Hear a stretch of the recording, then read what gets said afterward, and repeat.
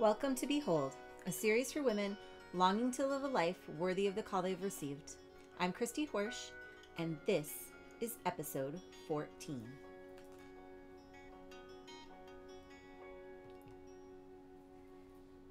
Hello, ladies. Welcome back for another weekly episode of our Behold podcast.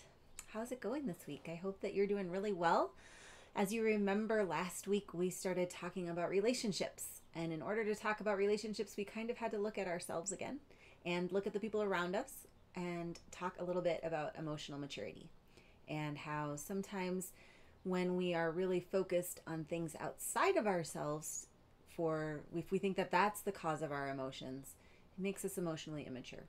And if we look inside of ourselves into our thoughts to create our emotions, then we're actually using our emotions the way we're supposed to as a barometer to help us manage those thoughts and live that life that we want to live. Okay? So today we're going to get into a new topic in relationships. I'm pretty excited about this one. This one was really eye-opening for me. But as we get started, let us start with a prayer. In the name of the Father, and of the Son, and of the Holy Spirit. Amen. Come, Holy Spirit. Just come and wash upon us all. Fill our hearts. Help us to hear the things that you want us to hear, even when they're difficult. Help us to take the seeds that we're given. Help us to plant them and water them, but only the seeds that come from you. Help us to cultivate the life that you want us to live. Help us to see ourselves the way you see us, but also help us to see other people the way you see them, so that we may love ourselves and love others in the way that you're calling us to. We ask that all that we do to give glory to you. In Jesus' name we pray. Amen. In the name of the Father, and of the Son, and of the Holy Spirit. Amen. All right. So today we are going to be talking about a topic called manuals. Now, you've all heard of a manual before. You get your manual whenever you buy an appliance or a new item. They'll give you the manual and it'll go through and tell you exactly what you need to know and how that thing should operate. It's your operation manual. Well, interestingly, all of us have a ton of manuals. And we have these manuals for all the other people in our lives. We have a manual for our husband. We have a manual for our kids. We have a manual for friends. We have a manual for our parents and our siblings. And everyone we interact with, we have a manual. And in that manual, it tells us what they should and shouldn't be doing. We use this as a means of control. We try to control people through our manual. We say, you should do this. You should do that. Because I have determined that that is how a husband should operate. I have determined that this is how a friend should operate. And so it is a way of our brain trying to control that person. And oftentimes we do this because we are looking for our emotions to come from that person. So we say, for example, a good husband should bring me flowers. Well, that's just a thought. Because we want our husband to bring us flowers because we know that when he brings us flowers, it makes us feel good. And so we're looking for that good feeling, but it's not actually him bringing us flowers that makes us feel good. It's our thoughts about him bringing us flowers that makes us feel good. So you can see where that emotional immaturity comes from when we start to open that manual and take it out and use it as our guiding form for all of our relationships. And we all do this, each and every one of us. So many manuals. The other interesting thing is we don't share our manuals with others. We have manuals for all these people in our lives, and we just expect them to know it. We just expect that our manual is universal and everybody else is going to know exactly how I want them to behave. But of course that isn't the case. Everybody has their own set of manuals, and maybe some people's manuals are pretty close to yours and how you expect friends to be, and their manuals are pretty close of how they expect friends to be, but they're not going to be spot on. They're not going to be exact. And we don't communicate this. We don't communicate to each other what our expectations are. And so then when someone doesn't follow those expectations that we have clearly set out in our manual that we have not shared at all, we get really frustrated and upset. We think thoughts like, oh, they don't really care about me. if they were actually a good friend, they wouldn't have done that. These things are holding us back from loving each other in the way that we're supposed to. And oftentimes, we just make all of this mean something that it doesn't. Manuals don't really mean anything because they're arbitrary, because we've just made them up and we haven't shared them. They don't really mean anything. The other people in your life, maybe we don't always agree with what they're doing, and that's okay. And this isn't to say that we shouldn't have boundaries and we shouldn't have healthy relationships. But this is to say that we need to just kind of start to accept people for who they are. And if we do have a boundary, we probably need to communicate it. And we're going to have a whole episode of boundaries coming up. So keep this separate from that, all right? I'm not talking about unhealthy situations right now. We are going to get into boundaries. But right now we're going to just keep going into this manual topic because I think it's really fascinating. Because I know that once I heard about this, it was like this light bulb went on for me of, oh my goodness, I have a manual for everyone. And I could see it. I could completely see it once I got into it. So I want to dive into it a little bit more with you. So we all have these manuals. And when we close the manual and we put it down, we begin to love the person as they are. Right there in that moment as they are. And a really interesting thing happens when we do that. We start to notice them more. We start to notice who they actually are. Because we're not looking at them through the lens of the manual, like you didn't operate correctly here or here, so you're broken here or here. When we close that manual, we can just look at them more along the lines of the way God looks at them. We can see them more as a whole person rather than just in our little book. And when we start to see them that way, we hear them better. We kind of hear the reasons behind things more. Like maybe we hear the reasons why our husband's not bringing us flowers. Maybe we start to understand why he does those things that drive us crazy. Maybe with our friends, we start to hear that they have some really good ideas about what friendship is too. And they're different from ours, but they're beautiful too. And as we start to hear each other more and get to know each other on this deeper level and getting to know more of that actual person rather than just our guidebook, we become more connected. And if you've been following this series, it's my guess that you really are looking for more connection with the people in your lives. This is how we get more connected, by putting that manual down. Have to put it down. Okay, so I'm going to give you an example. And this is an example that's from early on in my marriage, from a long time ago. And we did figure this out before I found mindset work. But I just, now looking back, I can see that it was a manual issue. And so I just thought it'd be kind of fun to run through it. But, so my example, the circumstance is that early in my marriage, my husband was working at a really physical job, and he was working a whole lot of hours. And I wanted us to be busy all weekend. I wanted us to be doing stuff all weekend, every weekend. And he wanted every so many weekends, he wanted a weekend to just stay home the whole weekend and relax and get some extra sleep and just kind of recharge his battery. Now, as I'm explaining this right now, that sounds pretty reasonable. But, excuse me, back then, that is not what I thought. So my circumstance was that my husband likes to be home and relax. Okay? And my husband has said, I'm going to put that because we need our circumstance to be neutral. So my husband said he wants to stay home this weekend and relax. My thought was, he's embarrassed of me. He doesn't want to take me out because he's embarrassed of me. And so when I would think that thought, I would feel really yucky. I'd feel really yucky about it. And I'd feel unloved, uncared for, embarrassed of myself. And from that place, I would act really disconnected from him. I would not be attentive, I wouldn't spend time with him over the weekend. I'd probably be grumpy with him, snap at him. So he wouldn't get that relaxing weekend that he wanted so much. And then the result was that we were disconnected, that it wasn't going well. And of course, at that point, I was blaming him because I thought a good husband should take me out every weekend. This is before we had kids, by the way. A good husband should want to be out with me, should want to go do these things. Well, then I finally talked to him, and I realized that it wasn't about me at all. It was just about his body and his mental health, and he just needed that rest, but he wanted to spend that time with me.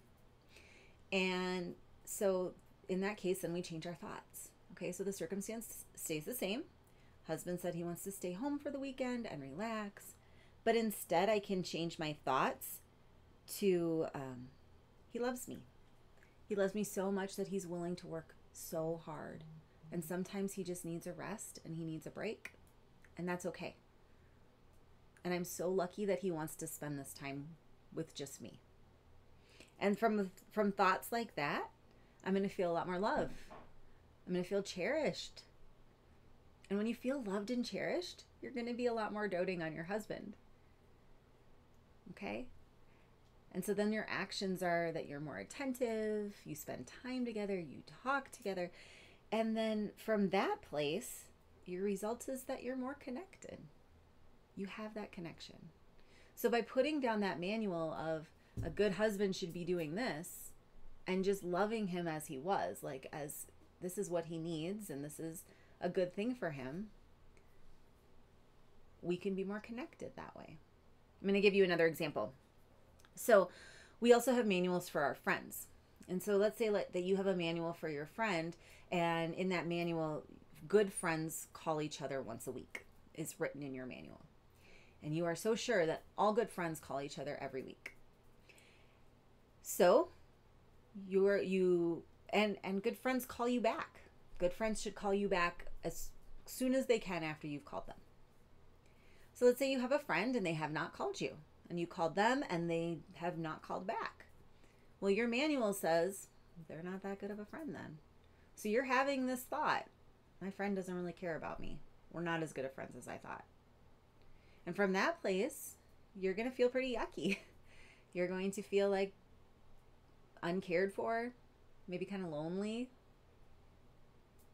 And from there, your actions are going to be that you check out of that relationship.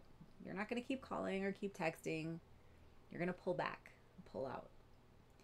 And from that place, your result is that you're disconnected in that friendship, and maybe that friendship does fizzle out. Okay? You've just proven, remember, our result always proves our thought. So you've just proven that thought that you weren't as good of friends as you thought you were. Instead, if we put the manual down, and our friend hasn't called us, and our friend hasn't returned our call, instead of thinking they don't care about me, when we put the manual down, we think, I wonder what's going on with them. I bet they're really busy right now. Maybe I should check in on them again. You know, you start to think more about what might be going on with them rather than just how this affects you. And from that place, then you're able to think thoughts like, we are such good friends. And you can prove that thought to your brain. You can think of times when she has been calling you, and when you've had these wonderful memories together, and these different things that have happened between you that show you that you're good friends. So you can choose the thought instead of, we are good friends. And then when you think that we are good friends, you're going to feel that like warm, fuzzy, I love my friend feeling. And from there, you're going to call, or you're going to text, or you're going to reach out to her. You know, hey, I haven't heard from you for a while. What's going on?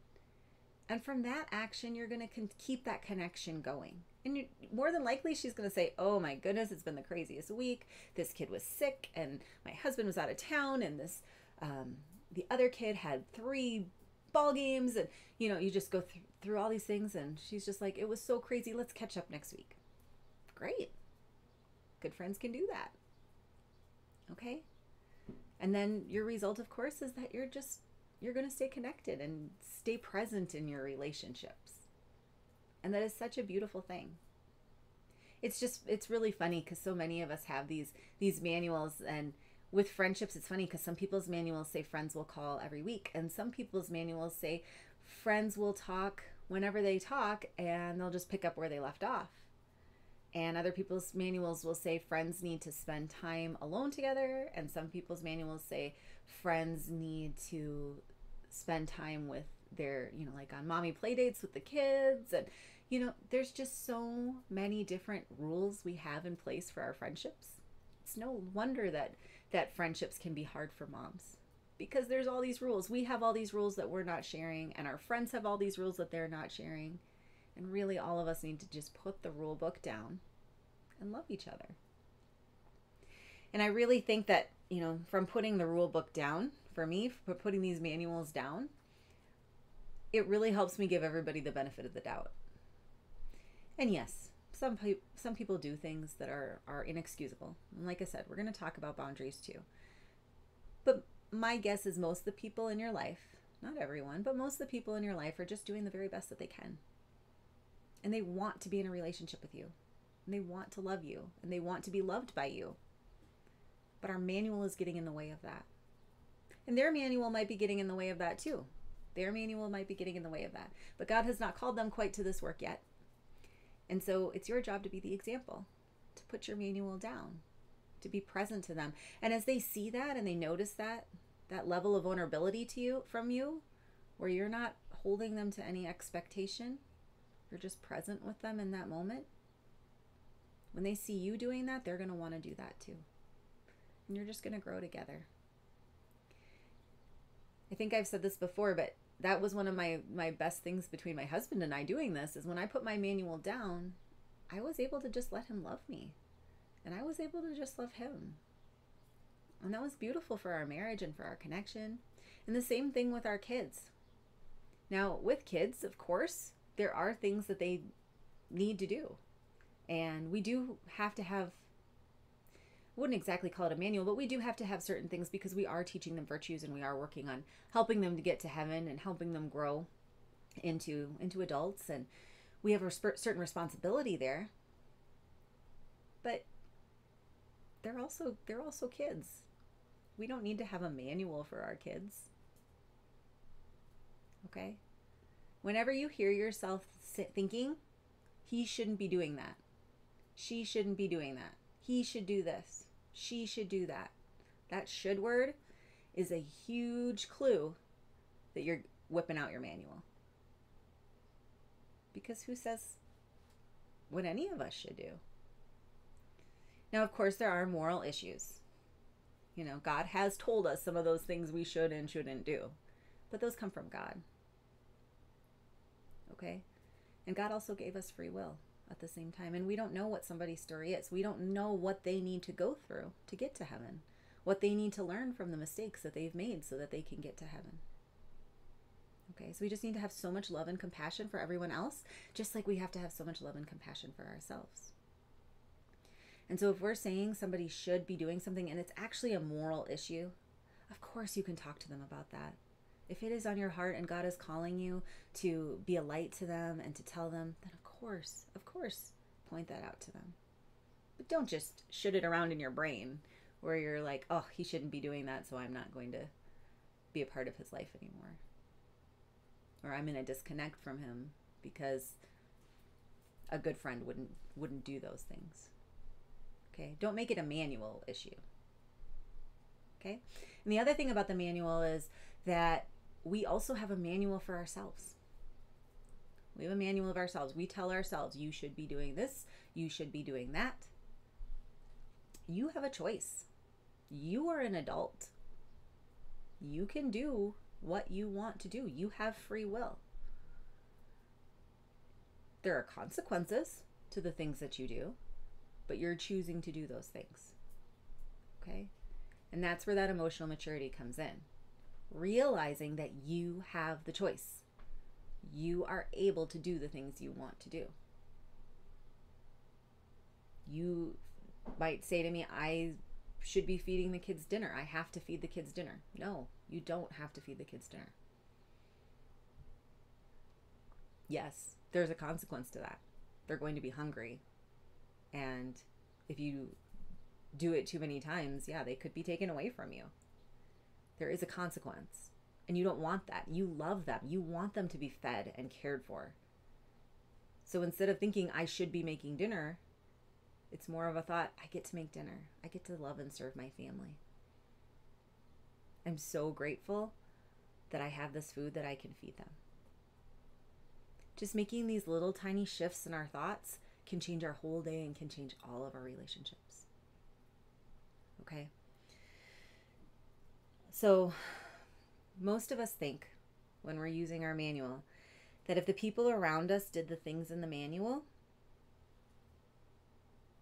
we would feel that way. Like I brought up before, if our husband brought us flowers, if he would just bring us flowers every week, because in my manual it says husbands bring flowers. My manual doesn't say that, by the way, but some people's do. If my husband would just bring me flowers every week, I would feel good. And I'd like to really challenge you that your feeling doesn't come from those flowers. Your feeling comes from those thoughts about the flowers. So when your husband comes in the door on Friday and he has flowers, what do you think? You think, oh, he loves me so much. And then you feel excited and loved, and then your actions and your results come from there. When your husband comes home on Friday and doesn't have flowers, then what is it? Or maybe you start to think, he doesn't really care about me. If he really cared, he would have brought me flowers. Maybe he doesn't love me as much as I thought. We don't have a good relationship. These are the kind of thoughts that go through our heads when we have a manual issue. And so then from those thoughts, those crummy thoughts, they really make you feel bad. And so then you're going to feel that loneliness and that disconnection, and you're going to feel unloved. And then from there, your actions and your results will follow.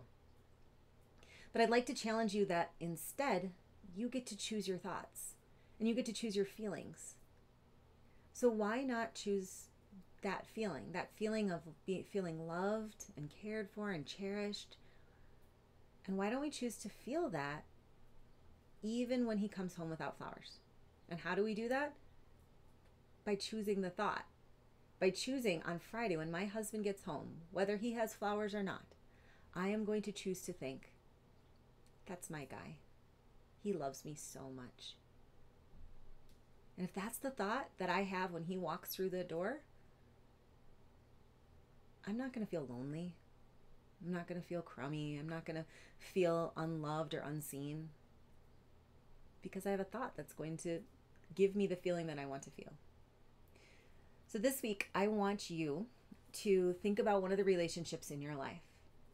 And I want you to write down something that you're starting to see is a manual issue. Something that you think they're doing that causes you an emotion. I want you to write that down, and I want you to model it out. I want you to write the circumstance, and then what previously has been your thought, your feeling, your action, your result. Okay, when they don't do that thing in your manual. And then I want you to write down when they do the thing from your manual, when they do follow the manual correctly, your thought, your feeling, your action, result. And I want you to pay really close attention to that thought and feeling for when they follow your manual. And I want you to take that thought and feeling, and I want you to put it over there when they don't follow your manual. Okay? And I want you to just try it out. Just try it out. Go through just like the example that I just went through. And see if you can still get that feeling of connection even when they don't follow your manual. If you can just love them as is and let them love you as is. And if there's something in your manual, like, I really want flowers every Friday, tell him. Tell him, I'd really like flowers every Friday. He doesn't have to do it. He doesn't. And that's okay. And be okay with that. He knows that I'd really like flowers, but it's just not his strength. He has a lot of other really great strengths. And think about those. Think about all the other ways that he shows you how much he loves you. Okay? This manual thing can be kind of eye-opening, and you're going to see it. It's going to start popping up. You're going to see, oh, yeah, that was a manual issue. Oh, yeah, look. I keep thinking in my head, he should do this or she should do that. You're going to see it with your kids a lot too. It's coming. But we're just going to keep moving forward, and we're going to trust all these relationships in our lives, all these beautiful people that God has put in our lives. We're going to trust them all to Him. And we're going to trust that He's going to show us the way to love them best. And I promise you, He's going to show you the way to love them best, and it's not going to be with a manual. And once we start doing this, we will be closer to living the life worthy of the call we have received. I'm Christy Horsch. Thank you so much for joining me.